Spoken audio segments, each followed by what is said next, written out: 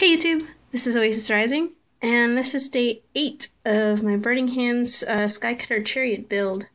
So I was still working on putzing around with these blues. I'm still not quite happy with this side, but I think I'm just gonna have to suck it up and and just keep working on it because I need to finish it for the competition.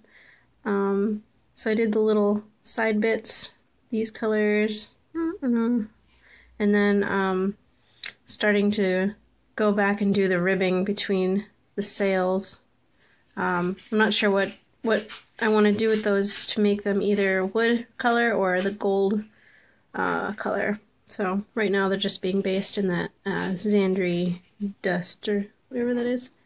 Zandari dust, or no. 2 syllables, Zandri dust. And then I started on the base as well. It did come with a couple base bits, but it's got these big holes in it, and I didn't want to have to wait for green stuff or gray stuff to cure before getting that all ready. And I couldn't figure out how to position it where I wanted it, because I want to have it kind of swooping or making a banking turn like that. And I don't know. I just decided to use the plaster bits that I have before.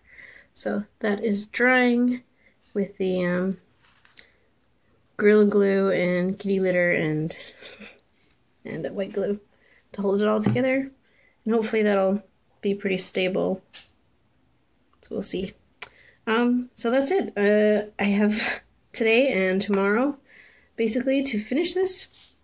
And I still have all the work to do on the bird. I haven't really done anything on that since last time. And I still have the 2 crew members to do as well. So, yeah, lots of work to do. And, but luckily I have pretty much all day today and tomorrow. So hopefully I'll get a lot done. Talk to you later. Bye.